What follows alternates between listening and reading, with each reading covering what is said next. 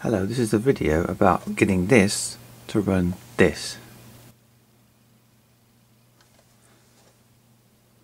So what I've got here is Tomb Raider, the original game. It's a re-release, it's the sold out release from mid-2000s. I've had this about 10 years, more than 10 years.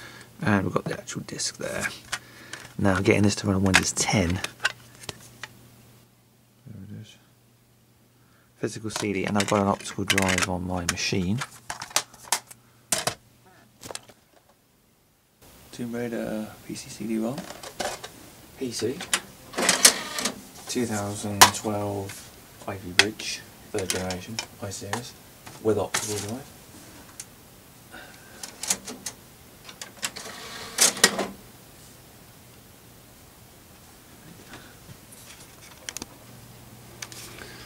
I'll switch to screen recorder mode in a little bit. There it is.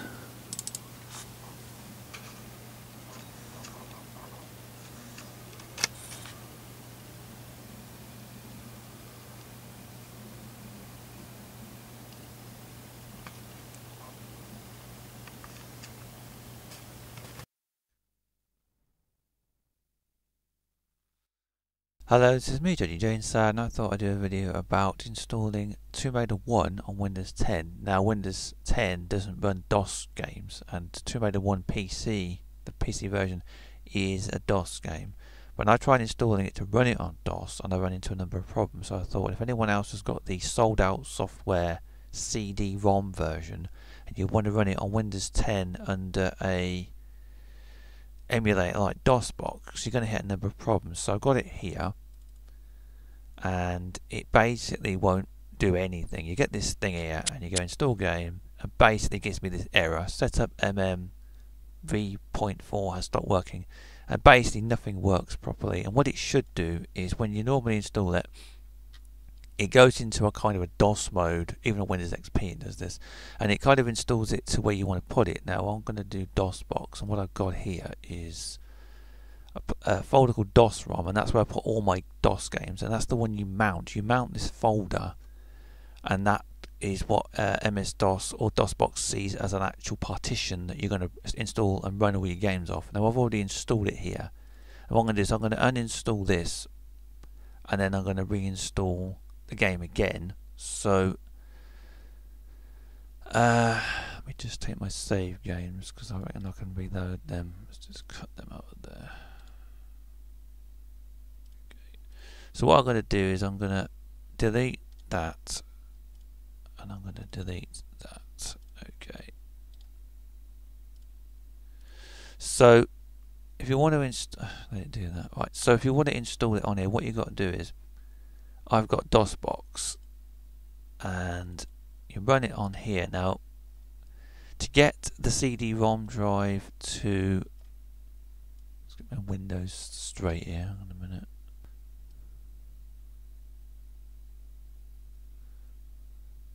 Right, so to do the CD ROM thing, what you got to do is you go into, if you want to set this up in DOSBox, options, and what you get is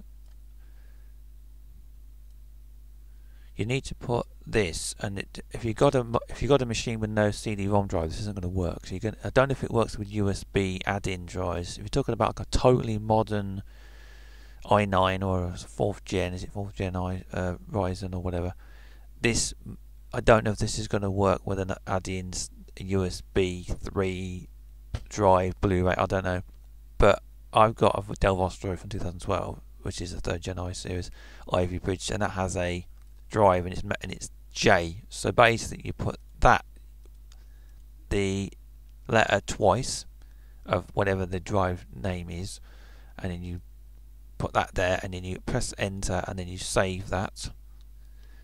And anything you change here will automatically affect the DOSBox. So what that's done there, that's mounted that. And then, I can't remember how to do this now. You have to mount. That's the folder with my DOS games in it. Now don't go to the folder yet. Type in J and then go directory, and that's my, you can't hear my CD ROM kick up, and where it says install.exe, just type install,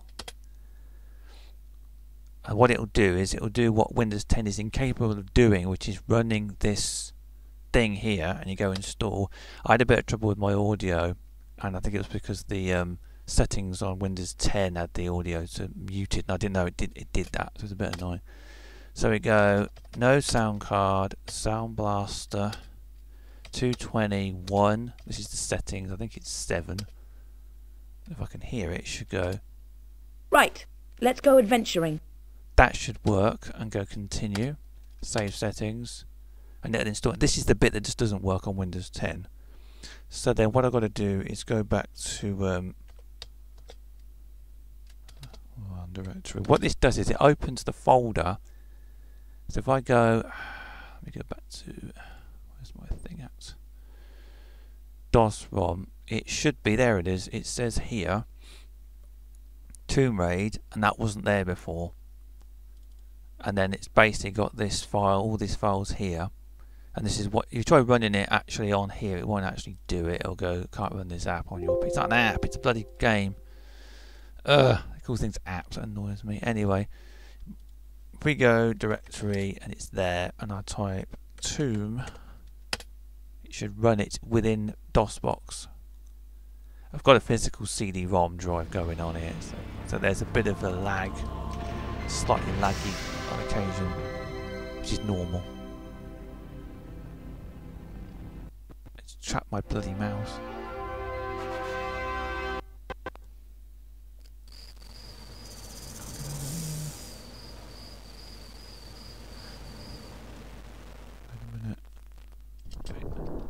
Wait a minute, I've got to get out of here. Hold on a minute. It always traps my mouse, and I can't really get out of it without using the. Okay. What happens here is, there we are.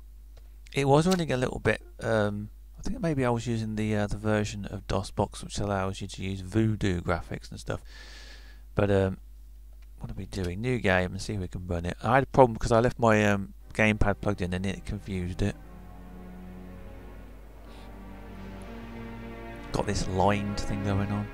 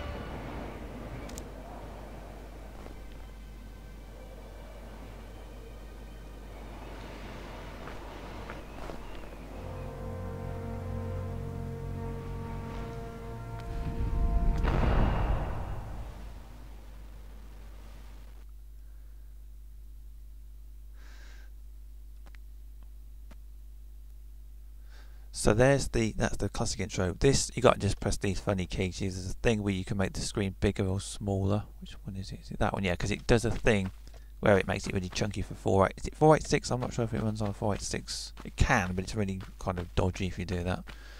So there's the game there.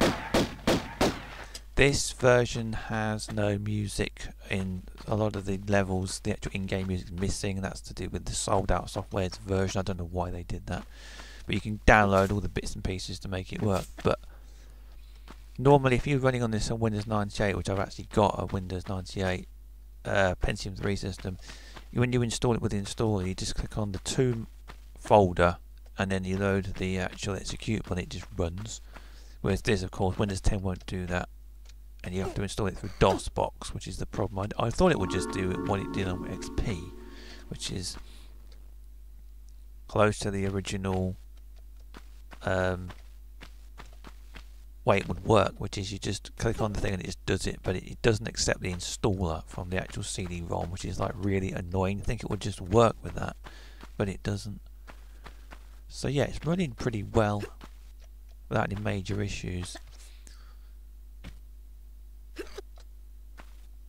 This is the standard iteration because there's on the CD ROM, which I'll show in a little while, you can install 3DFX versions. So I can't get the Voodoo ones working, but you have to use a special version of DOSBox called DOSX. And what it does is it allows you to run 3D.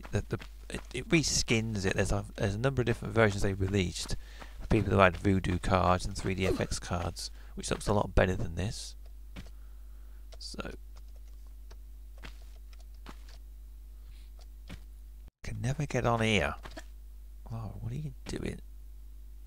She does that little jump thing.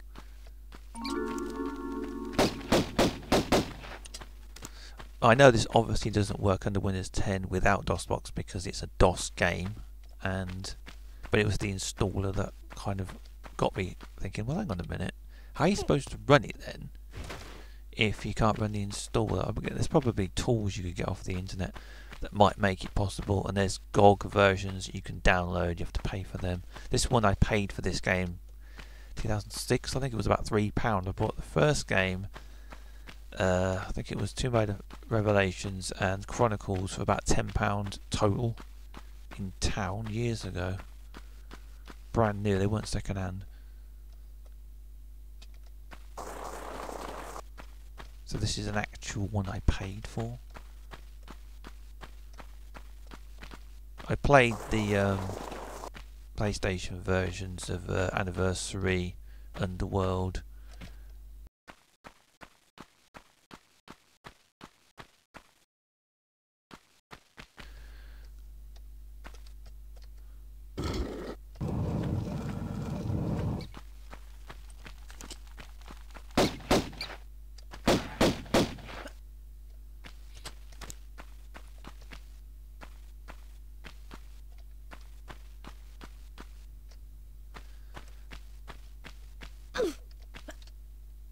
But under Windows 98 on my Pentium 3, sometimes when you finish a level and it reloads, it often crashes it out or locks the machine up.